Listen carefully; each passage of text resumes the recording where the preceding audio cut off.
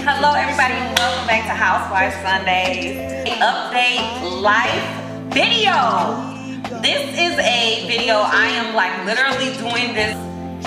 Some really like weird stuff has transpired in my life and I want y'all to come back and I want y'all to get this tea. We're gonna also do a flower arrangement while we talking so y'all can see how I do my flower arrangements for the house. And I am going to vent to y'all what's been going on because y'all gotta be updated.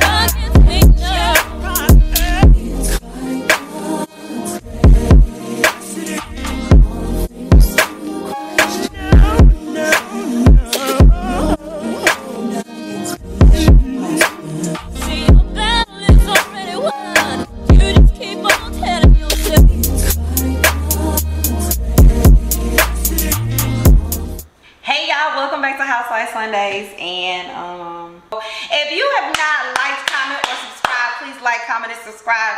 First off, before I want to get started with this life update and I give y'all this tea, I just want to tell you thank you all for the support. The support has been crazy. Like, my page has been doing awesome. I'm gonna be doing stuff while I'm talking. My page has literally been doing awesome. My subscribing, y'all just watching the vlogs, y'all supporting has just been amazing, and I'm just grateful. I'm like sincerely humbled and grateful. So I love y'all, all lots of love. Now let's get into the scoop. Let's get into the scoop. So the big announcement, we're moving. We are moving. We are in the process of moving. You notice my smile kind of turned into a low-key frown. We're moving. This is not something that was planned. If you've been following me, you know our plan is that, well, just to update you a little bit, we relocated to Georgia about 1.5 years ago from Michigan, so we have been Georgian since then. We moved to North Georgia where we were. The plan was that we were going to be purchasing this home that we're living in, and inflation and life and everything happened, and they ended up breaking a contract that we ended up having binded, and we're going to get into more of that. But pretty much we are going to be moving. And we were going to sit in this house that we're in and we're recording right now until we found our land, which we have ongoingly been looking for, and start the process of getting a house built from the ground up. So in the midst of that, let me just explain to you, just like whenever you have a plan and you tell God the plan, God always laughs. He always laughs because that's never going to be the plan. It's always going to be his way, and his way is always bountiful and blessed, and we should always go his way anyway. But like I said, I do be like making my own little plans, and me and my husband have, and I am a Taurus, I'm a control freak, so I feel like if you don't plan, you fail, so I like to plan. So like I said, that was the plan. We were going to stay in this home living in North Georgia until we found the land. We were going to purchase this home. We were then going to resell this home, and this home was going to be, the money that we were going to get from purchasing the home was going to be used to put down on the start of building our home. I'm just giving you basic terms. It gets real tricky, our lawyer, but that was the plan. That was the plan. So about 2 weeks ago, we ended up getting an email that woke us up out of our sleep. And before we get started, these are beautiful green hydrangeas that I found at Whole Foods today, and some beautiful peach roses that I'm gonna put. This is gonna probably be the last arrangement that I place in this home. So I wanted it to be green. Always brings new life, fertility, money, wealth, you know, peach, my orange, happiness.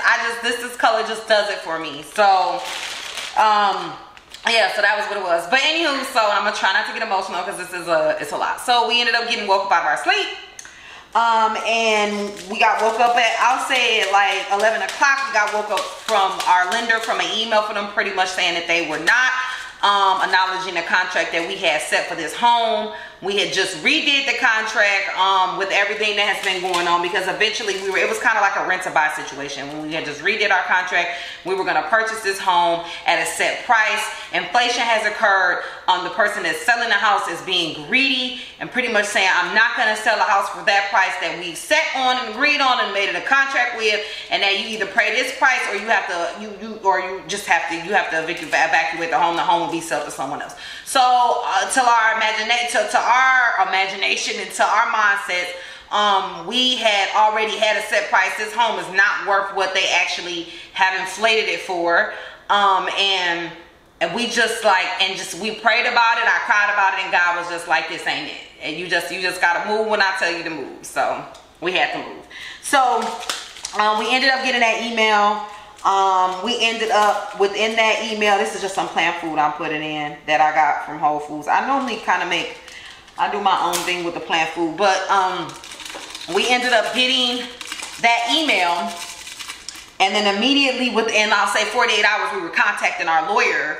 And pretty much we were like, what's going on? Like, we need you to look over this contract. You know, we feel like they're playing us. My mom was even like, they need to, and they were. So we are still not going to be done with this. Once we move, we're going to be dealing with this for the next couple of months. I will try to update you guys on what's going on.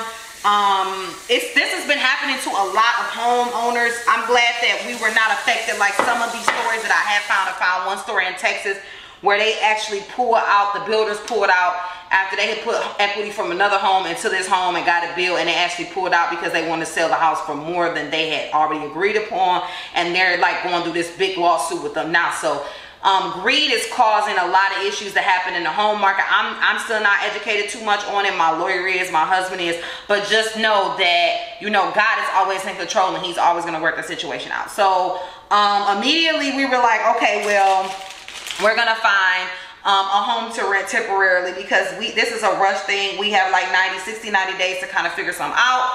We're going to find a home to rent. So right now the market is absolutely horrible. So we started to look at homes to rent in the area we're in, kind of in different areas, and the houses were ugly. The houses were very ugly. The houses were very outdated. I really honestly, and another reason why we didn't want to purchase this house is because to me this house is not as updated as it could be. This is a brand new built house. We were not satisfied with the way this house was built. This house has a lot of flaws. This house is very dense. It's just a lot of things we really particularly didn't care for, but we were buying it as an investment aspect, so we weren't looking at it like that. You know, those were things that were our preference, but if you're selling a home to someone else, that may not be their preference. But to me, it wasn't what I wanted. We do have an elevator in our home, like that's like a selling point. The house is very large. The house is 3 levels. It is a 2-car garage, but it's just not, it's more of a townhouse aspect, and it's just not, to me, it's just not worth the pricing that they put on it. If I told you the pricing they put on it, $500,000 on the home, you will fall out. So, you know, we just weren't feeling that. We really weren't feeling that. So, like I said, we started looking at homes. Homes were ugly. We started looking at condos. We started looking at apartments. We just pretty much have been looking. Oh, this one this one is broken. I have to put it in the middle now. We just been looking at everything, and we just been letting God kind of guide us. But you know, I wanted to share this because I just wanted to say that God is fully in control. And even when there's times when you don't know how things are going to play out, you have to just kind of, you know, hand it all the way over to the Lord and just let him work it out. I initially was very, very, very saddened. I kind of felt betrayed. I kind of felt angry. I kind of felt like, you know, God, why are we going through this? But then, and then especially with me making, you know, the formal decision to go back to law school and making preparations for that. But when I really looked at the situation at whole, I don't know where I would be going to law school at. I do need to be very versatile with that. You know, and I know whenever something gets changed in our life urgently, and it may have a little bit of evil behind it, I know that God is going to give me double for my trouble, and he has. He's already withstand. We already know where we're going to move. We've already found it, and it's beautiful, and it's like, you know, later on there will be more videos discussing it, but I just wanted to update you, and just like for anyone that may be going through something traumatic you may feel, or something that blindsided you, or something that you did not know how it was going to play out, that God is always in control. And you know, even when I have my moments now, because I still have my moments, you know, whenever in my head, because you know, in your head you're going to make up all of these what ifs, and when I start making these what ifs up, and you know, I go through it in my head, what's happening is I'm gonna have to cut those down a little bit, these down a little bit more. What's happening is that God is coming through and he's like, no, there isn't any of what ifs. I'm getting ready to make this do what it do. You're gonna be fine. Don't worry about it. Like, just be due diligent and stay in your faith and just watch me work. And he's been working. So that's just kind of what you have to do. You have to understand that, you know, when God says no, it really is a yes. And that's really what it's been. It's truly been a yes ever since we've gotten that terrible news. And I already know that when you know, the court and the law and everything that we're going through, and then this gave me more confirmation that I needed to be a lawyer, because I'm just like, I just think of so many other innocent people that have